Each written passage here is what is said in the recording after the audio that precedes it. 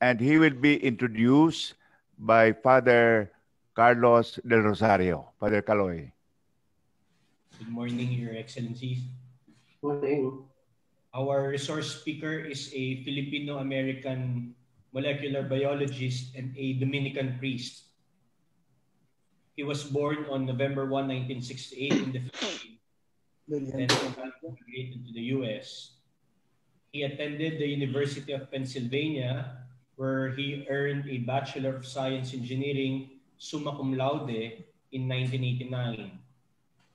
In 1997, after a brief fellowship at the Ludwig Institute of Cancer Research at the University College of London, he entered the Order of Friars Preachers and was ordained a priest for the province of St. Joseph in the United States.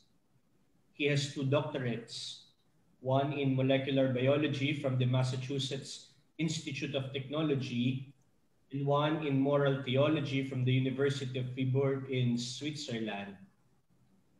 He is an associate professor of biology and professor of theology at Providence College, Rhode Island.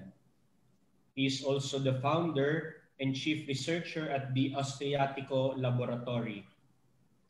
Majority of his work focuses on the development of stem cells, cell apoptosis, and the role of science in religions. Father Austriaco is currently a visiting professor of biological sciences at the University of Santo Tomas, Manila. And last year, 2020, Father Nicanor has started to bring his molecular biology expertise into the fight against COVID-19 with a project on yeast-based oral vaccine for Filipinos. As a fellow of the Octa research team, he is very much involved in pandemic management for the Philippines. Let us all welcome Reverend Father Nicanor Austriaco OP. Good morning, Excellencies from the United States. I actually arrived here just 2 nights ago. I will be here for 1 month working in my laboratory before I return to the Philippines. So can I either share my screen or let me see if I can, or have my screen shared? Let me see. Very good. So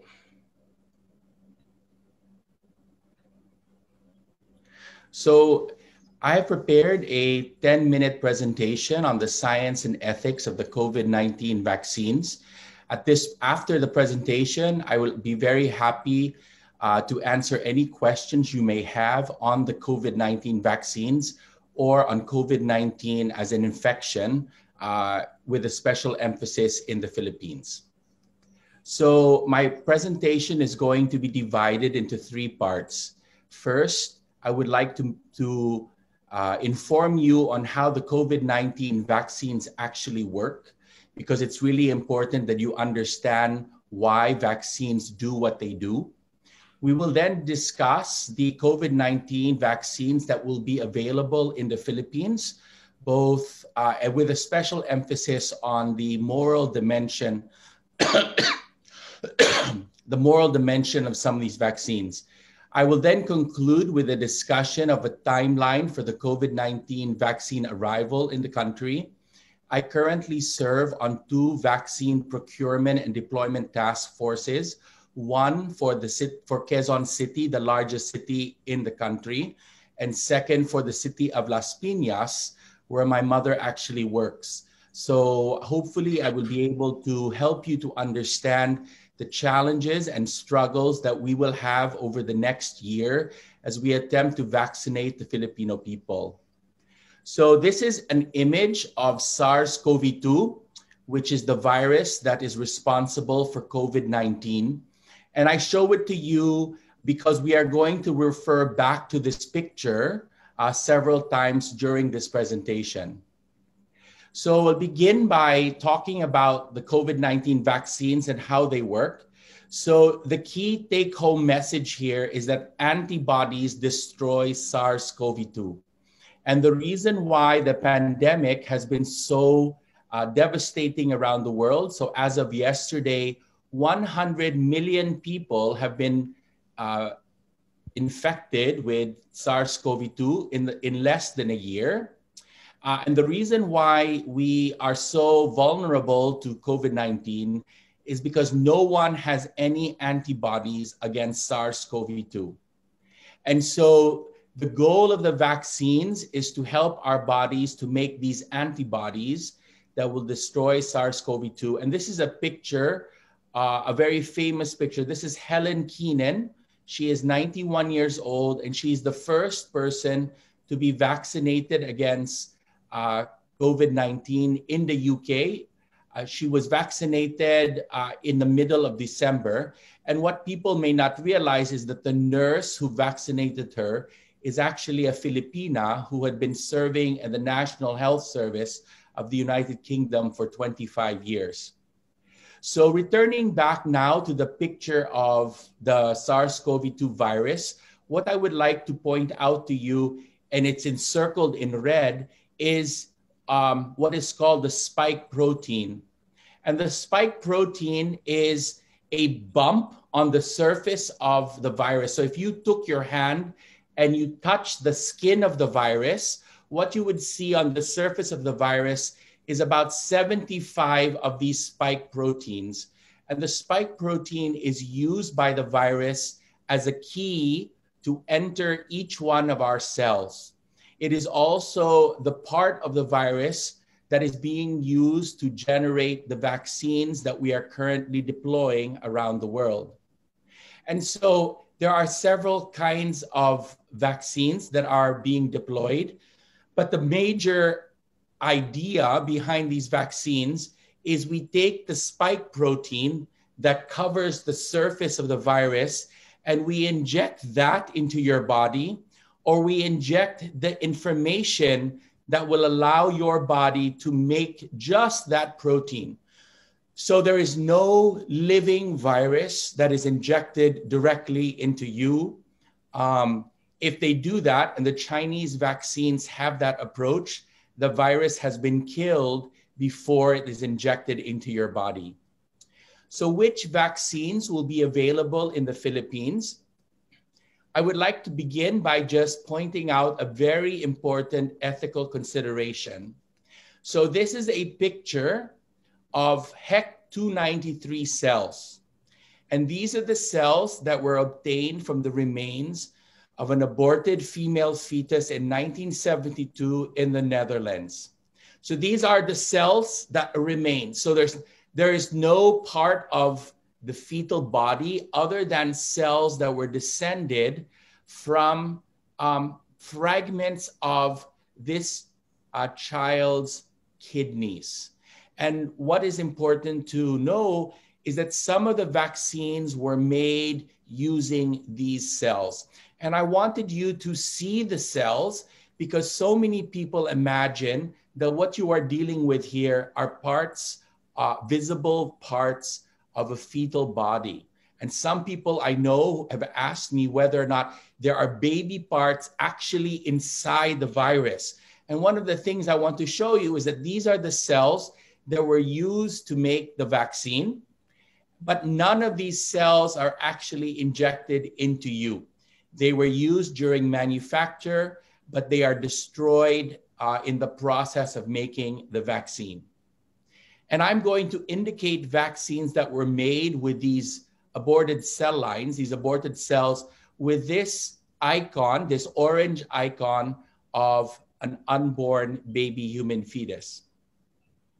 Now, in terms of the church's teaching on this, the Congregation for the Doctrine of the Faith released a note on December 21st, and I am quoting this text here for your reference.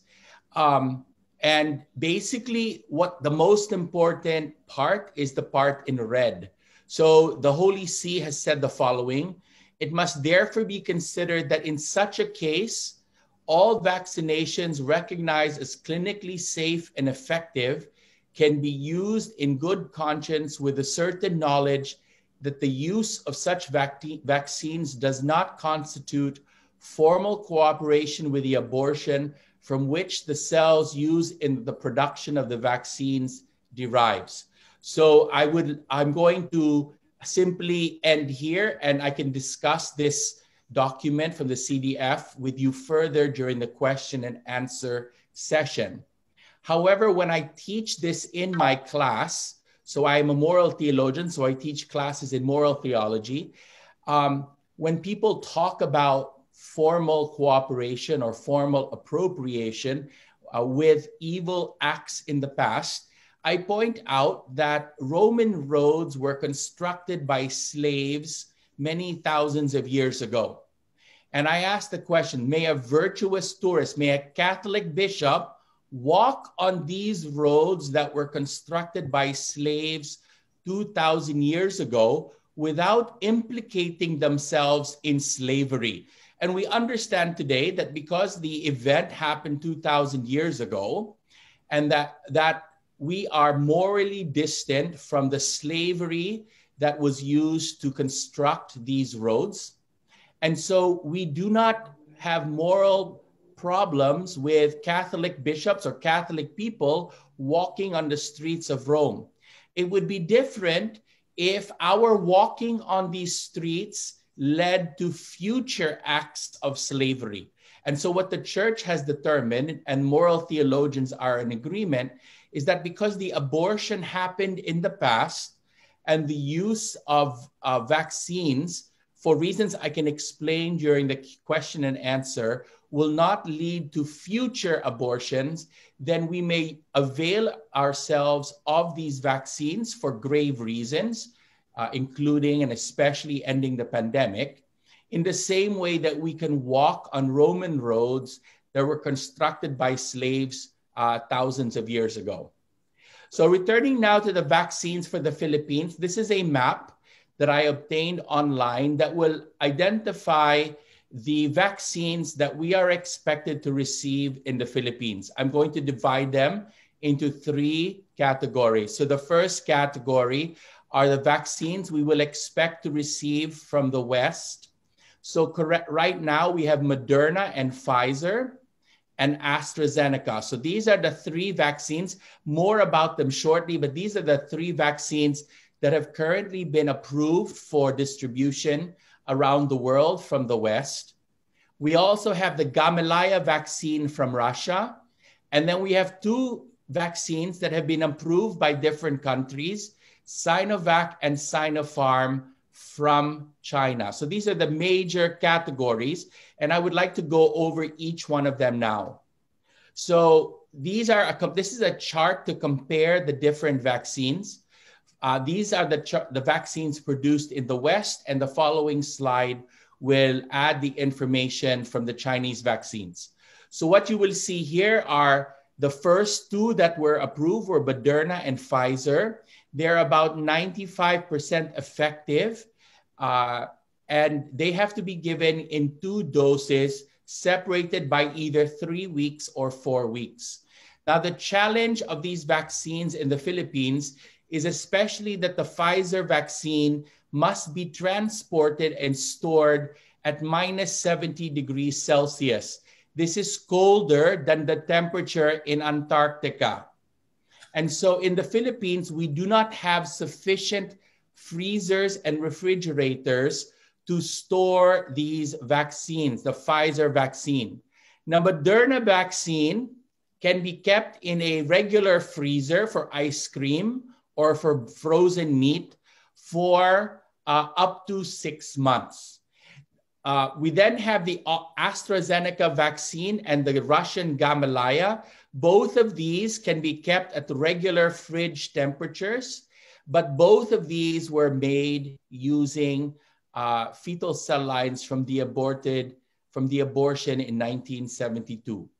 With regards to effectiveness or efficacy, you can see that Moderna, Pfizer, and the Russian vaccines are relatively good. The AstraZeneca ranges from 60 to 90%. The standard approved protocols in the United Kingdom is 62%. Is what we would be expected to use here in the Philippines. With regards to the Chinese vaccines, neither of these are morally controversial. They actually are made up of dead virus.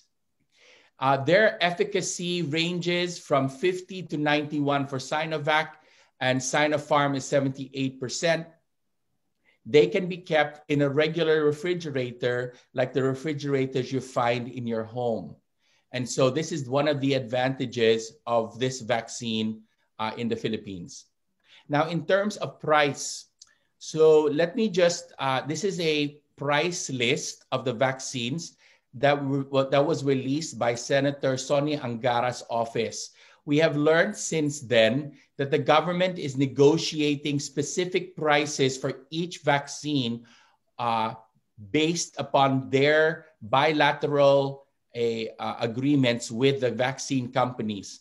What is most important to see, though, is the cheapest vaccine that is currently approved is AstraZeneca, and that was the vaccine that was made in the United Kingdom using the fetal cell lines.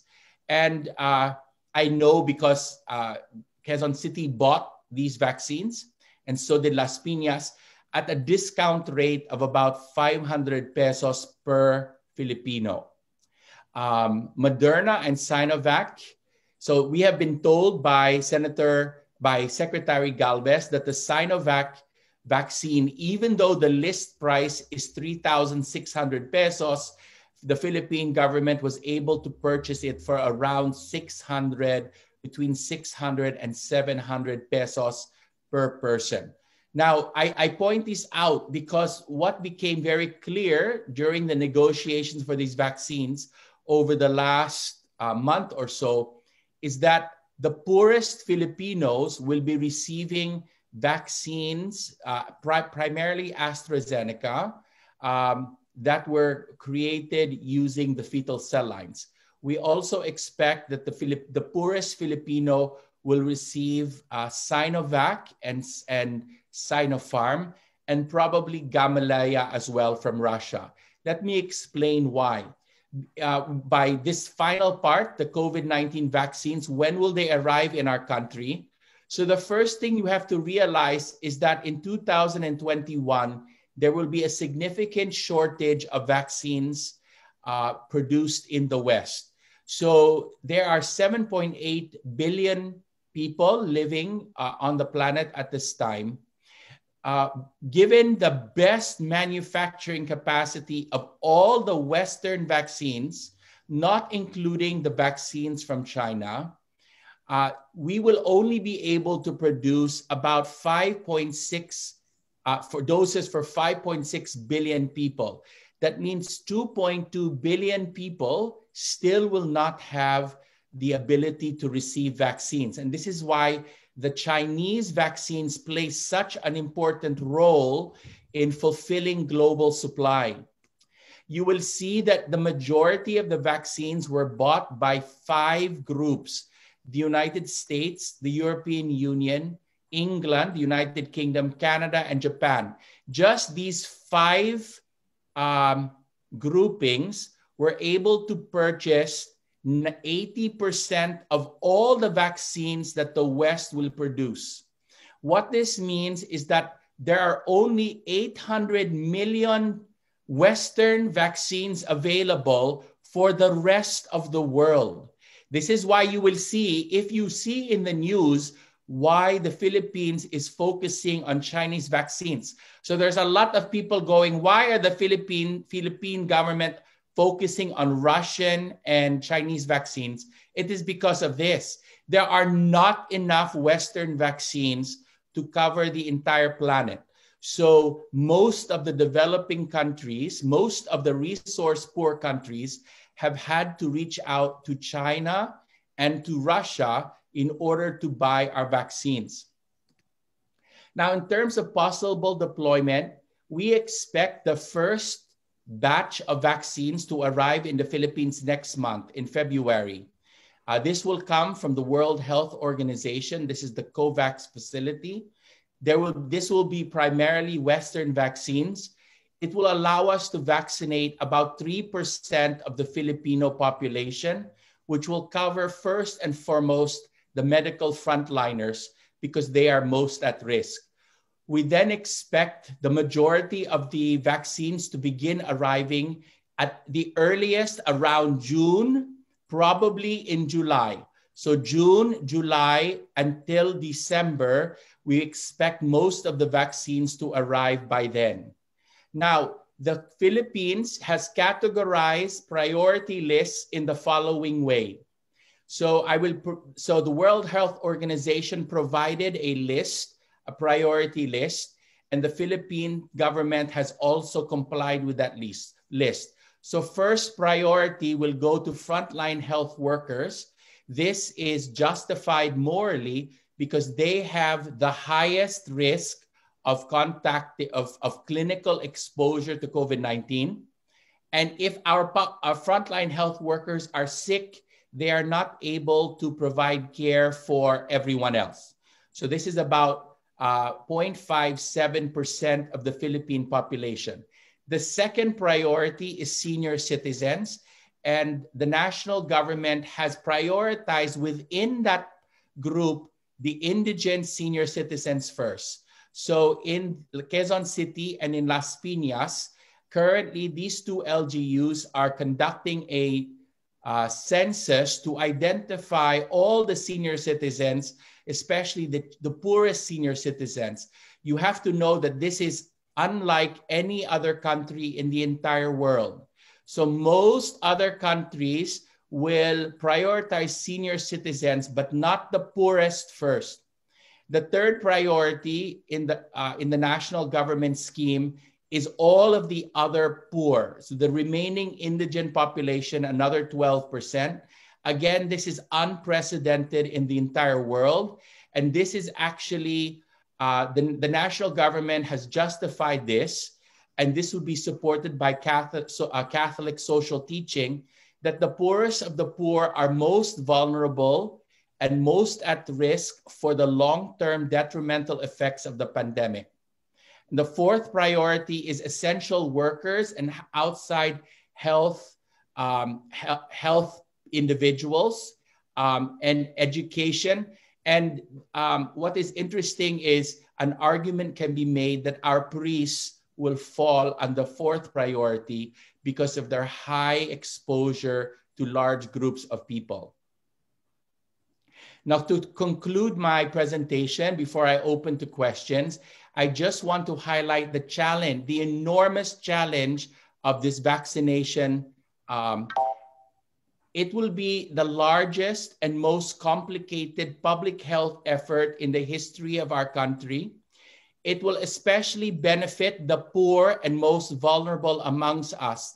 To give you a sense of what must be done, we have to vaccinate at least 75 million people to end the pandemic in the Philippines. This is every single Filipino adult. And the reason why is because the Philippines is a relatively young country. So 30 to 35% of Filipinos are 17 years or younger, and the vaccines are not approved for them. So in order to vaccinate the 70% of the population that we need to end the pandemic, we have to vaccinate basically every Filipino. Every Filipino adult has to be vaccinated. The particular logistical challenge is we will have to vaccinate most of them twice within a month. I can tell you already that the LGUs where I consult, this is the largest challenge.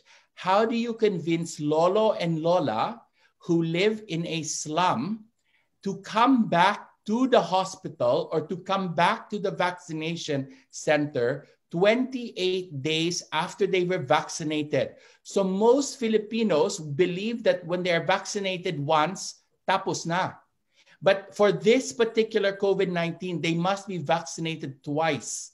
So we have to vaccinate them once, send them home, and then we have to find them 28 days later and bring them back. And then we have to vaccinate the second batch while we are still vaccinating the first batch. And then we have 4 or 5 or 6 different vaccines, and we have to vaccinate the person with the same vaccine. So one of the things that we are developing now is the data capacity to keep track of the 75 million Filipinos that will have to be vaccinated. And the particular challenge is I have been involved in trying to understand vaccine hesitancy. We were able to deploy a survey around the country. We now have 10,000 responses. And 40% of Filipinos say that they are not sure if they will be vaccinated. If we do not vaccinate 40% of the adults, the pandemic will not end. We will continue to have a pandemic every single year. We will have lockdowns every 3 months in order to keep this under control. This is why it is such a difficult logistical problem, and it's such a critical problem for our country. And so I would like to make 2 requests to you, Excellencies. First, I humbly ask that the bishops of the Philippines consider adding the intention to the Oratio Imperata that we are already praying for, to beg God to bless our efforts to end the pandemic. And second, and this is what I know because I talk to the poorest people, they are scared. And so they are so scared to be vaccinated. And it breaks my heart because they're the most vulnerable ones, the oldest ones, the poorest ones, and they are terrified. And so I ask that the bishops of the Philippines, that you consider being vaccinated on TV alongside the mayors of your LGUs. Because we are trying, so at UST, we are trying to, we have started a campaign, a public awareness campaign to help the Filipinos to understand vaccines. But one of the things we have discovered is that science is not enough. They do not trust science, but they trust their bishops. And so it's most important that the church help the country to fight this pandemic. Otherwise, it will not end. This is the challenge we have. If 40% of the Filipinos do not vaccinate, we will not be able to end this pandemic. And they will have to be vaccinated every year in order to keep this pandemic at bay. So you can imagine, I've been working on this for 8 months now, and the last 2 months on the vaccines. And it is so heartbreaking to talk to Filipinos who are terrified about the vaccines, but it's so important for them to be vaccinated. So thank you so much. I'll be open to questions. Thank you, Father. Hands raised for questions. Let us not waste time. Very interesting presentation. Bernie, please help me. I see Bishop Pabilio. Bishop Pabilio. Father, Bishop De Leon.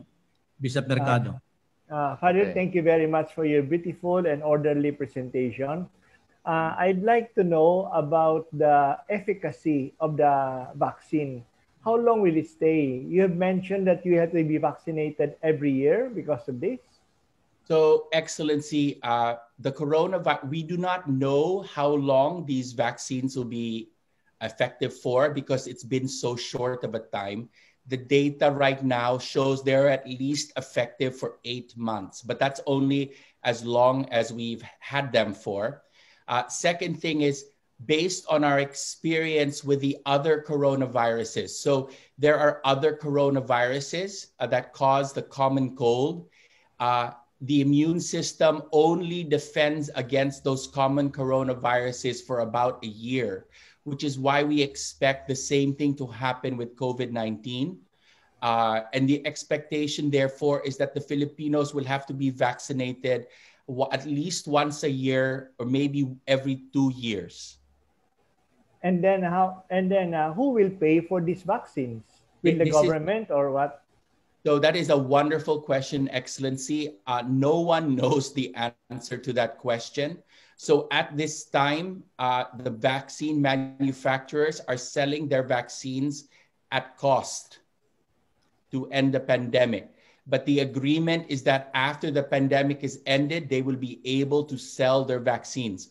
One of the reasons why I am back in the United States for 1 month is to try to develop a yeast-based vaccine for the Philippines that will be cheap and effective, and will be able to store and transport it without refrigeration. Thank you. Thank you. Bishop De Leon, Francis. Bishop Can De you Leon? hear me now? Yes, we can. Okay. I read, Father, that Johnson & Johnson is developing vaccine that can be used only once. So instead of 2 doses, only once. Is that true? So Johnson & Johnson Janssen's vaccine, the clinical trial data is expected to be released next week, Excellency. If it is efficacious, if it is effective, we will know about it. And yes, the advantage of that vaccine is that it would be required you would only need 1 dose of that vaccine rather than 2. However, supplies of that vaccine will also be severely limited this year. So we expect that it will probably be part of the vaccine portfolio of the Philippines, but there will not be enough doses for the first year. Maybe the second or third year, when they ramp up production, we will be able to use that more frequently. But for now, most of the vaccines that are available require 2 doses. Thank you. Last one. Is this a suggestion? Since many people now are going to Sunday masses, we can use the church and the occasion to have them vaccinated. Because next Sunday or 2 Sundays after, they will go again to mass. That is a wonderful, in fact, Excellency, I am aware from talking to Mayor Joy Belmonte that the Diocese of Novaliches has volunteered the parishes in Quezon City for vaccination sites. And there are particular demands for a vaccination site. But as I explained to the Mayora 2 days ago, it is an excellent idea because right now the Filipinos are terrified about going to hospitals to get their vaccines because they are worried they will get COVID while they're being vaccinated. And so a church for Filipinos is a safe place. And so hopefully there will be parishes with large parking lots or large halls that are ventilated well, that will be able to be converted into a vaccination center. So I urge the bishops to contact your mayor or your mayora. The LGU, the vaccine deployment program for our country is being run primarily at the LGU level. So it is the LGUs that have the responsibility of identifying places and people to be vaccinated. So I encourage, and I will actually, when I work with the national government, I will encourage the national government to reach out to the church, to the bishops. So this will be a collaboration between the church and the state, because it is so essential for the well-being of our country, especially for the poor. Thank you. Bishop Mercado, Cortez, and Villegas. Bishop Mercado, Cortez, and Milo. Bishop Jesse, are you connected? Can I be heard now? Yes. All right. I thank you, Father, for that wonderful, very informative sharing. First, the experience is not even all of us bishops are really 100% convinced that we should have ourselves vaccinated, because sometimes, because of the fear of the side effect. Do you have some kind of a side effect that may also produce a negative effect to your health? And that is one thing that we need to be, clarified on. No side effect ba ito, or completely, or therefore we should all take it, no questions asked. Yun lang gusto tanungin. Thank you, Excellency. So I found out this morning that I will be vaccinated on Friday. here in the United States, because my home state of Rhode Island requires everyone living with the elderly, and we have elderly priests in our community, so we are now required to be vaccinated on Friday. We do, yes, Excellency, there will be side effects. So we know of those side effects. For a 24-hour to 48-hour period, you might have fever, you might have exhaustion, you will stay in bed, your arm will probably be painful, but it will last only 24 to 48 hours. And the reason is because after 48 hours, the vaccine has actually been removed from your body. So the idea is that we inject it with you, and then it will trigger a response and it will be removed. There is also a very rare chance of allergic response. So for the Moderna vaccine, I believe there were something like 20 people out of 4 million vaccinated. And these are people who have a history of allergies, severe allergies. So if you have a severe allergy, Excellency, then you should speak to your doctor to check that. But we have, for those people who have extreme allergic reactions, they usually walk around with what is called an EpiPen. So if they eat a peanut or something, they will immediately inject themselves with epinephrine to prevent the allergic shock. So one of the things that will happen in the Philippines is that every vaccination point is going to have that EpiPen that will allow us to respond to you if you have a rare allergic reaction.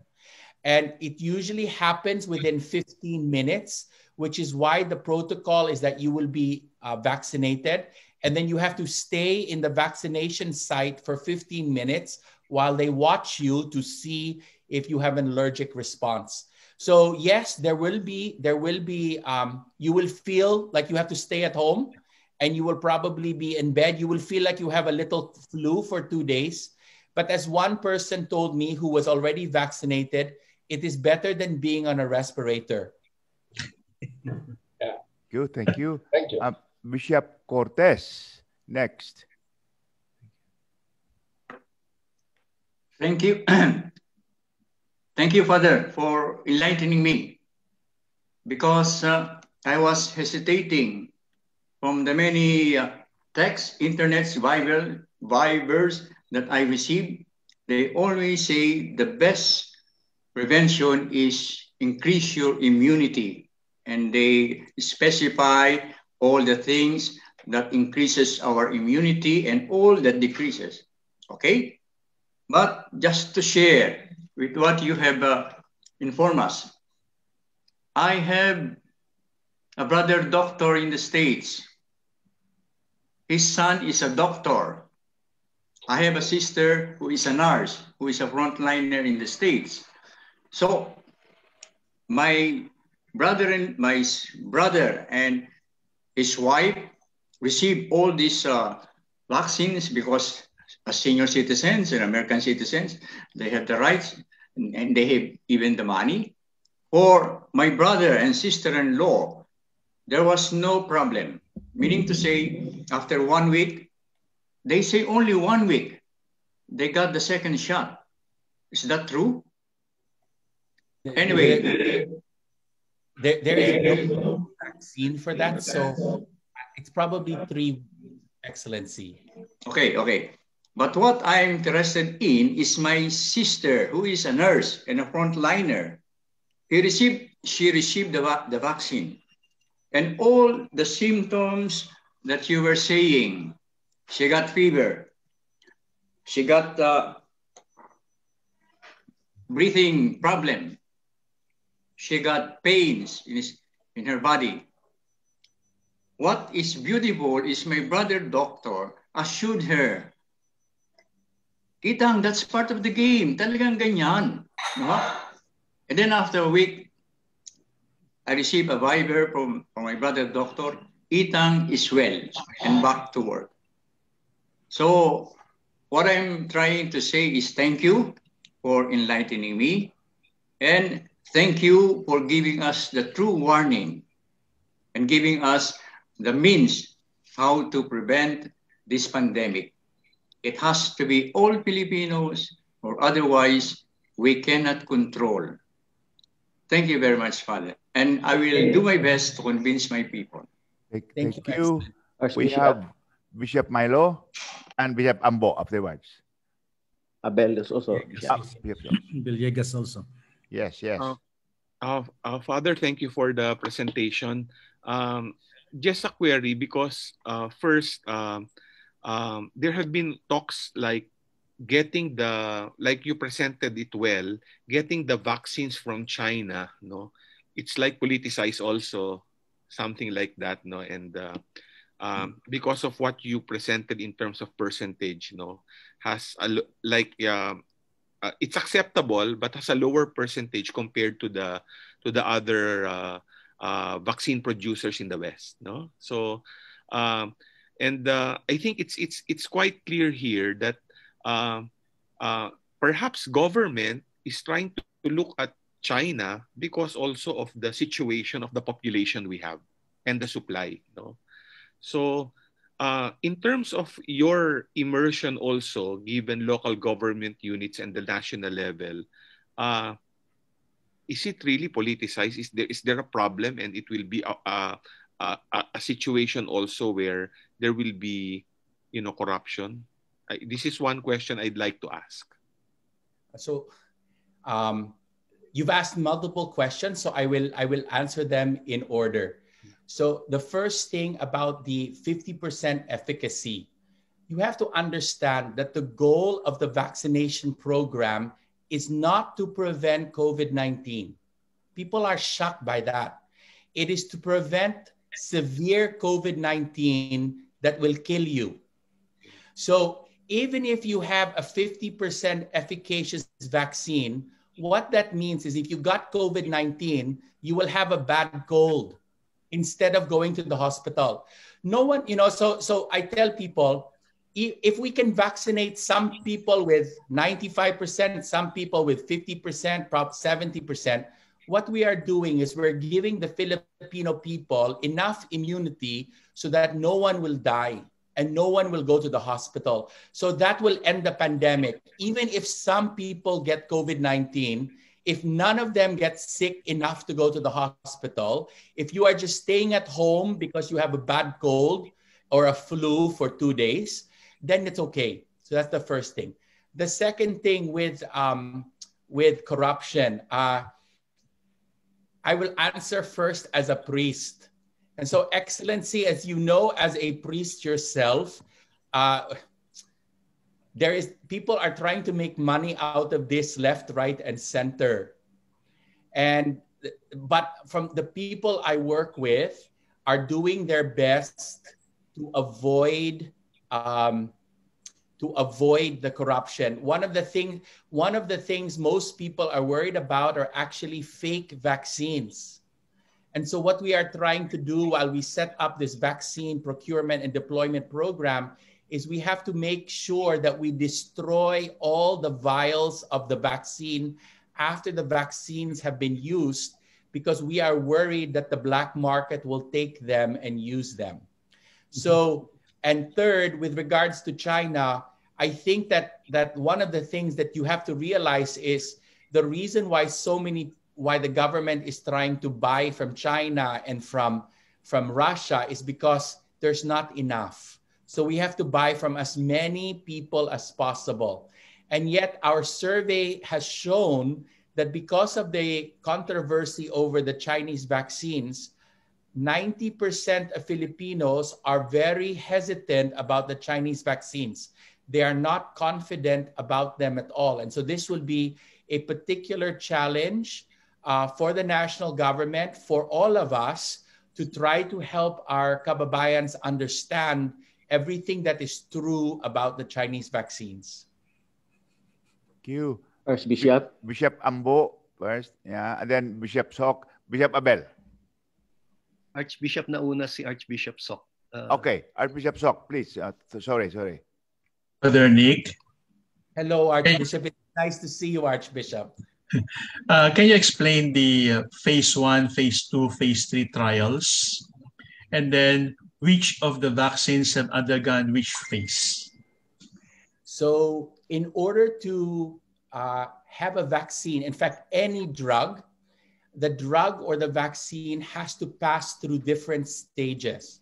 The first stage is called preclinical trials, where the vaccine or the drug is tested in animals. The second stage, which is called phase 1 clinical trial, is a safety trial. What happens here is we invite maybe 30 healthy volunteers to be vaccinated. We want to see whether or not the vaccine makes them sick. The phase 2 clinical trial has to do with dosing. How much do you have to vaccinate someone with?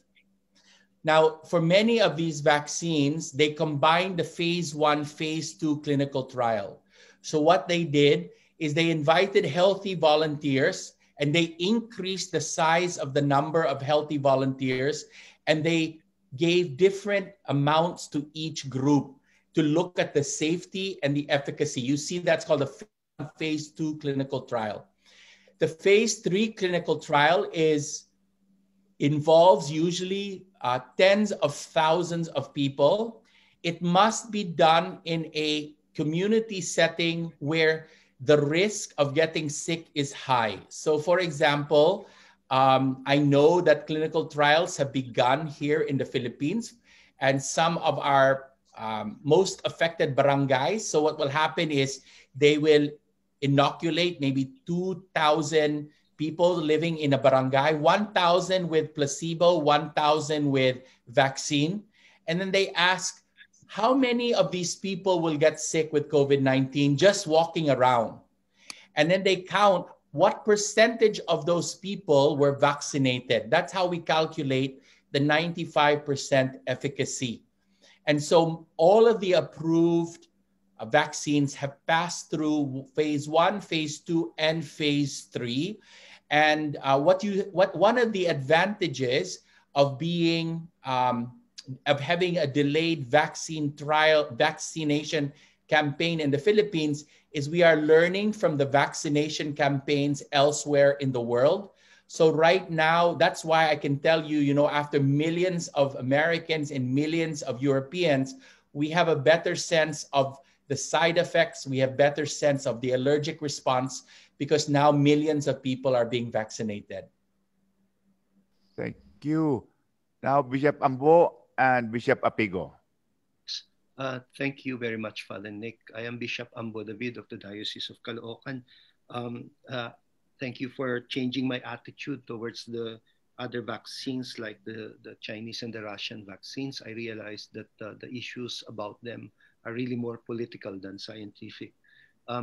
With regard to our situation in the diocese, I have had a meeting already with the local government unit, and I was informed that they have already ordered from AstraZeneca. A while ago, you identified AstraZeneca. Which LGU, Excellency, which LGU did you speak with? Diocese of Caloocan, LGU of Caloocan, Caloocan City. Yes. Yes. And so you mentioned that AstraZeneca is one of the vaccines that used fetal cell lines, no? But I followed your own reflection and the moral theological aspect of it. Do I understand you right that even those that used fetal cell lines are not necessarily morally compromised, strictly speaking, because they did not really abort them for this purpose, but they used dead fetal cell lines? It's as good as asking the question, because you asked the question, may a virtuous tourist use a Roman road that was constructed by slaves 2,000 years ago? You can reformulate the question and say, may a virtuous doctor use a cadaver of a murdered person without being considered as an accomplice in the murder of that person? Yes. That enlightened me. It's a moral theological question. So in a sense, we're not morally theologically compromised if we open to AstraZeneca. That's correct, Excellency. But one of the things, because of social media, what you will discover is that people have a heightened sensitivity to some of these questions. So even though in principle, they are not morally compromising themselves or endangering their salvation, what you will see is that, especially here in the United States, some Catholics simply do not wish to be associated with abortion in any way. And I deeply understand their convictions. Now, what the difference is that here in the United States, people are able to wait and people are able to buy their own vaccines because the United States is ahead of the line and is basically hoarding all the vaccines it possibly can. So, but in the Philippines, the particular challenge we have is that because of the severe limitations in supply, it is unlikely that the Filipino people will be able to wait. If they waited, they would wait for many years and delay the end of the pandemic. And then the pricing would be such that it would be difficult for most of the Filipinos, especially those who are poor, to avail themselves of the alternative vaccines. Which is why I just wanted to give you an honest assessment of, in a sense, not only the morals, but just the prudential circumstances of the choices that our people are going to make in the months ahead. Thank you. Thank you. And thank you very much. We have Bishop Apigo. Bishop Abel Apigo of the South, Father Nick. Good morning. Good morning. In your presentation, Father Nick, towards the end, you were asking us, or you were campaigning for support, since in your discourse you made mention that people trust more the bishops, their shepherds along this area. And so in your presentation, you also said that the government is targeting the month of February as the beginning of this vaccination, the first wave of the vaccination. So along this line, may I ask you or your permission, because many of us are enlightened with your discourse this morning, and much more, our priests also need this enlightenment.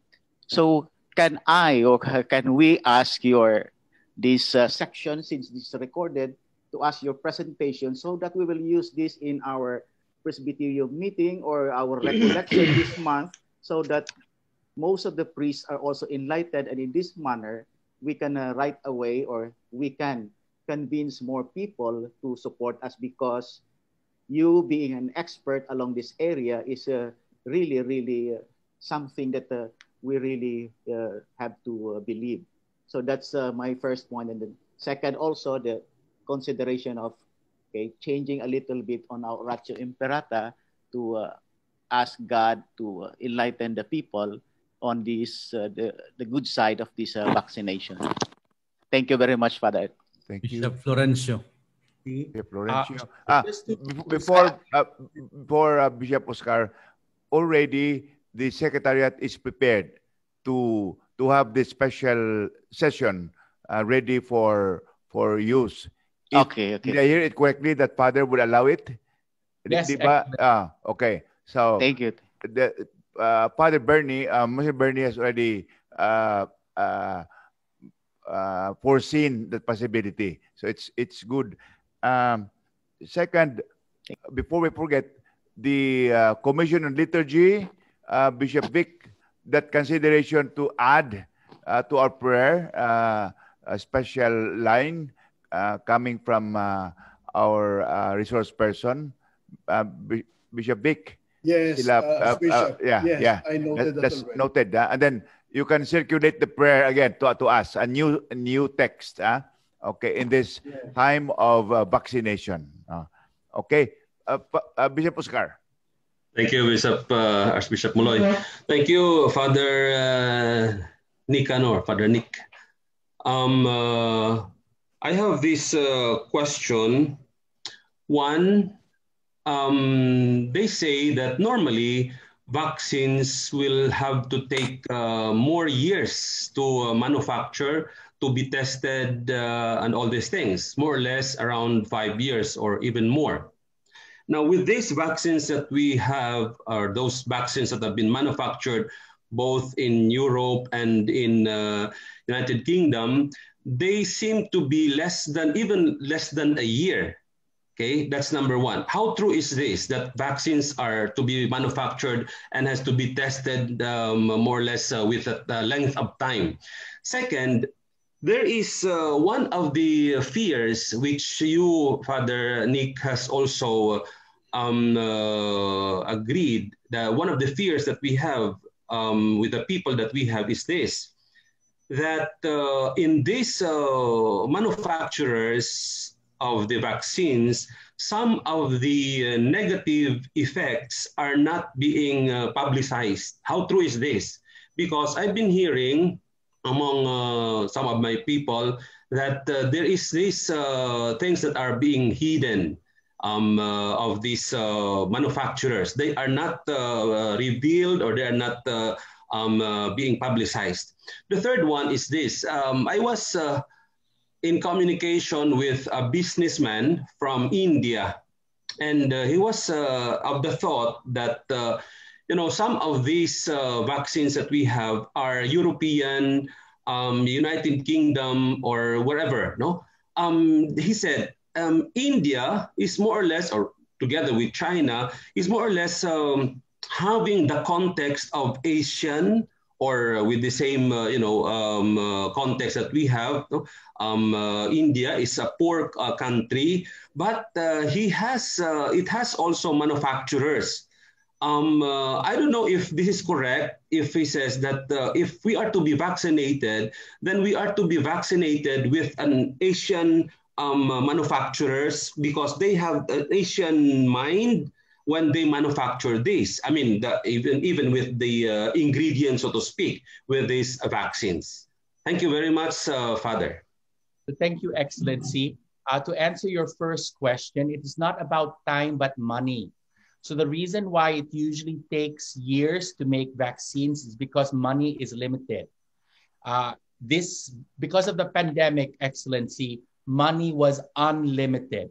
Billions of dollars and euros were being thrown at scientists in order to generate this vaccine. The first thing.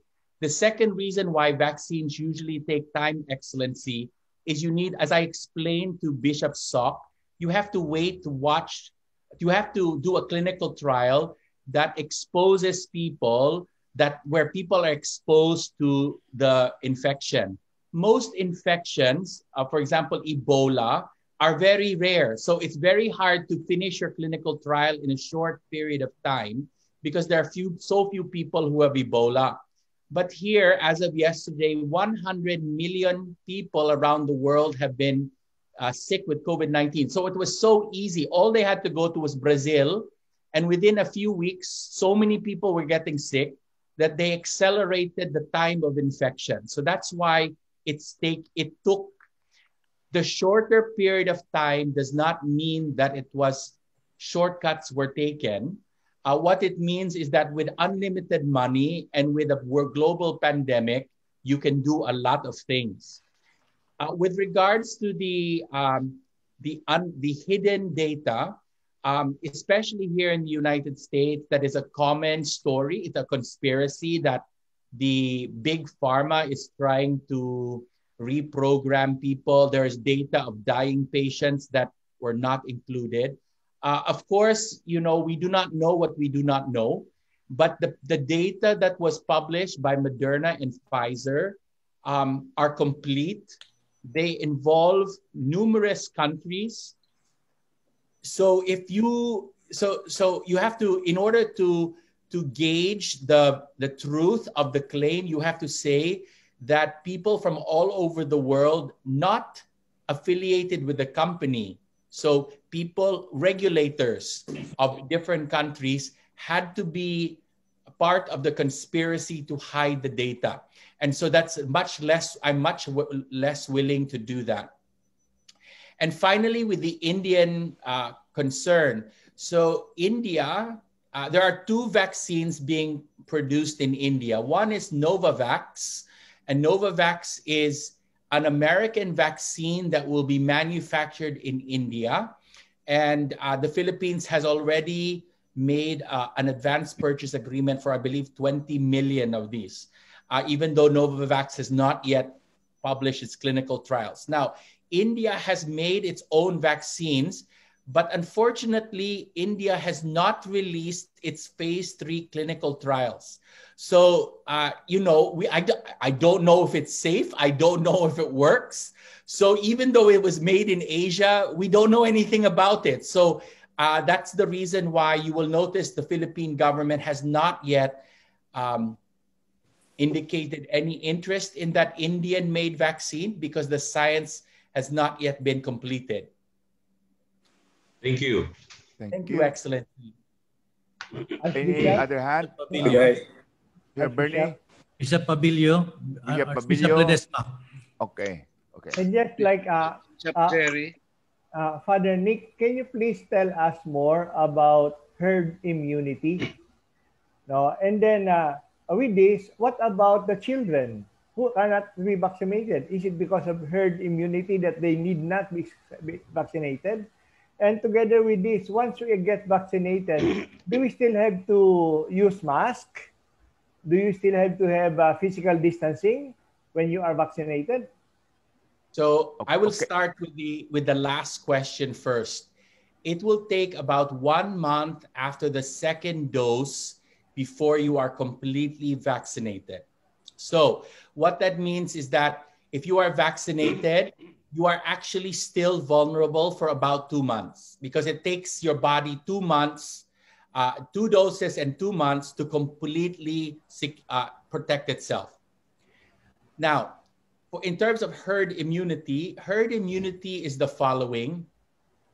Not everyone can be vaccinated in a country because there are some people who will be allergic to the vaccine. There will be some people who simply cannot be vaccinated for one reason or another. When this happens, we rely on herd immunity. What this means is the following. With this COVID-19, 170% of the population is vaccinated. The virus cannot infect someone who is not vaccinated because it cannot find that person. So if you understand now, so in Mountain Province, we are the B117 variant that was identified 3 days ago or 4 days ago. One of the reasons why that can spread is because one person can talk to another person and they can spread that virus. But if I am sick and there is herd immunity, 70% of the people around me have been vaccinated. So the probability that I will infect someone is practically zero. So there's no way for the virus to get from me through the herd to the 30% who are not vaccinated. It just, and I would just, the group protects the vulnerable. Now, with regards to children and infants, and there was also a question on the chat room, the chat box. It is not that children will not be vaccinated. It is that the clinical trials that have been completed were not done with children. So we cannot approve the vaccines for children yet. Yesterday, Moderna announced that they have begun another clinical trial with children that we expect the results by the end of this year. Depending upon those results, the vaccine may or may not be approved to inoculate our children. Hopefully, though, if the 70% of all the adults are inoculated, that will destroy the pandemic in our country, so our children will not get sick because there's no more virus around. Thank you.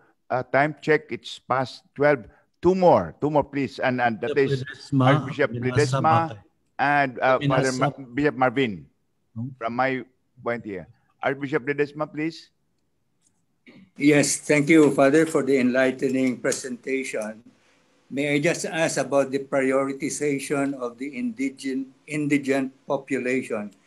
Does it have to be all the poor, or can it be subdivided into the indigent population in densely populated areas like cities? But in the rural areas, we observe here in our area, Northern Mindanao, that there are very few cases of COVID in the remote areas because also of social distancing. So they may not need to be prioritized in the scheme of implementation. Thank you, Excellency. So you actually brought up a question I did not have the time to address in my presentation. There is also a geographical priority in the vaccination scheme based upon number of cases in the region. So for example, we expect that the NCR and Region 4A will be prioritized in the vaccination scheme. So, and the idea is that the 62% of the pandemic is isolated in those two regions of the country. So if you add the NCR and Region 4A, Calabarzon, 60% of the pandemic is in that region, these two regions. So one of the strategies is to try to, if you think of it as a snake, the NCR and Region 4A is the head of the snake. So we can cut off the head and we hopefully will be able to significantly diminish the pandemic in the country simply by removing the head of the pandemic.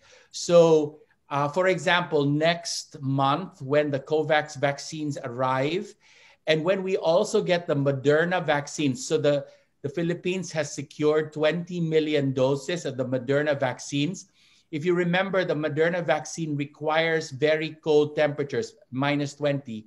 I believe, though it has not been confirmed, that those vaccines will be focused in on the NCR, in Region 4A, and maybe Region 3, so that we will vaccinate primarily the heart of the pandemic, so that your diocese, Excellency, if, you know, after 14 days, if the virus will die.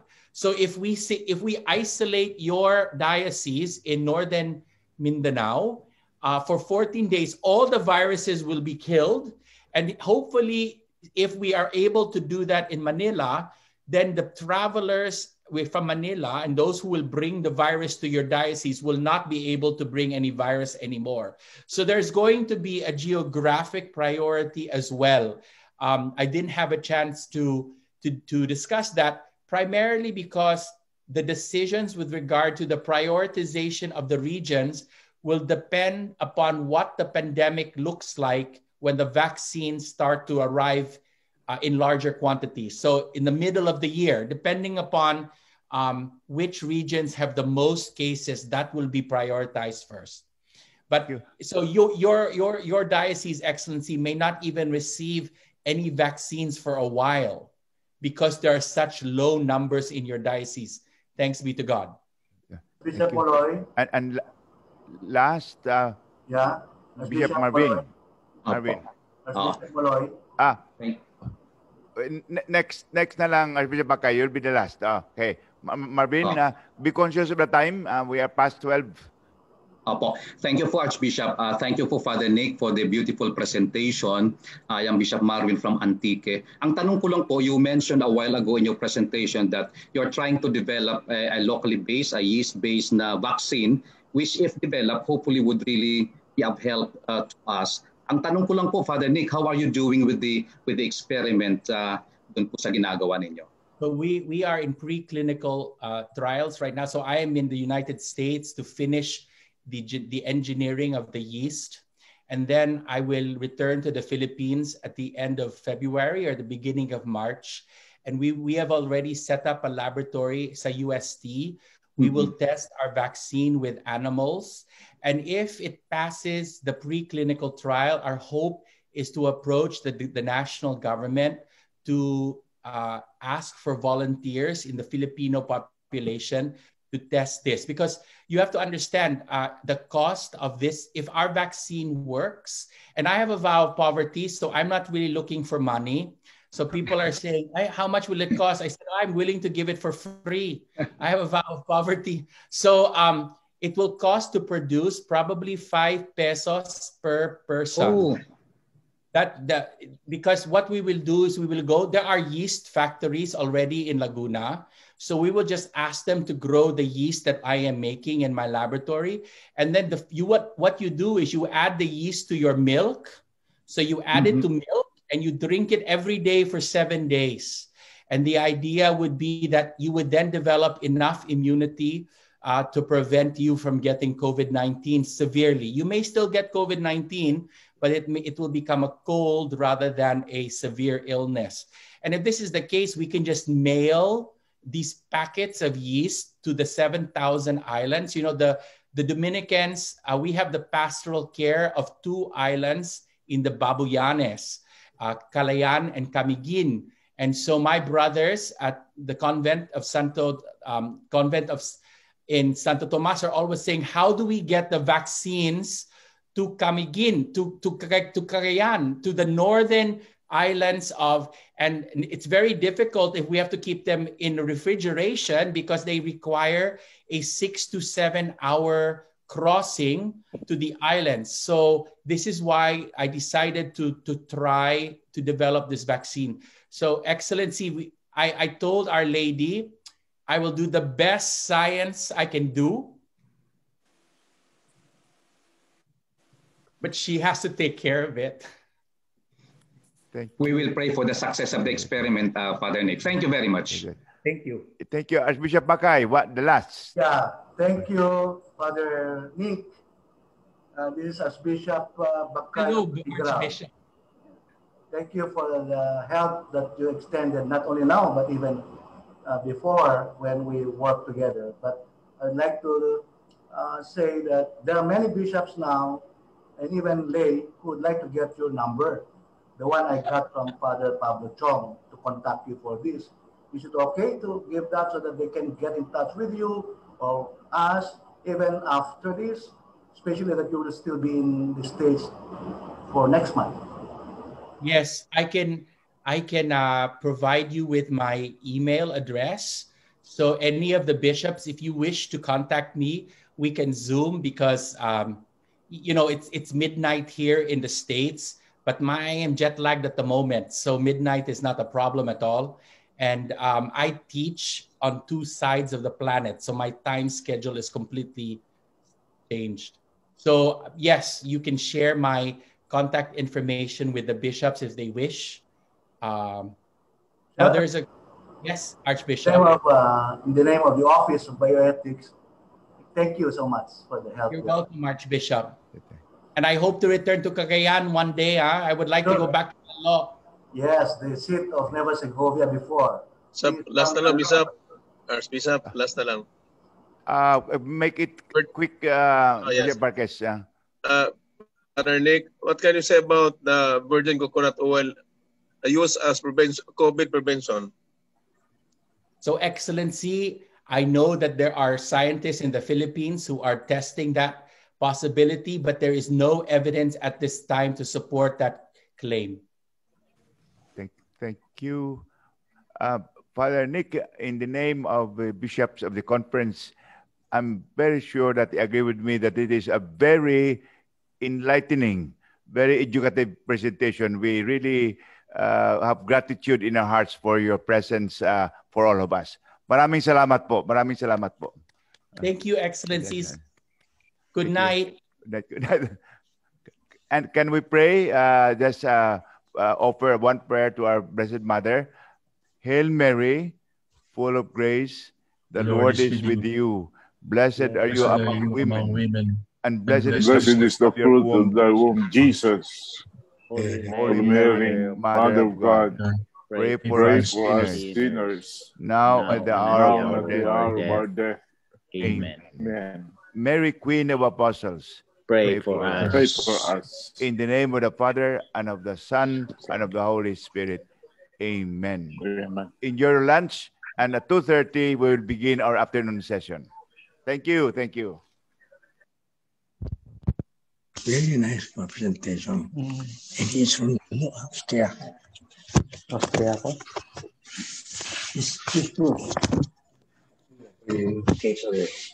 Okay, I will end this meeting for all, ha?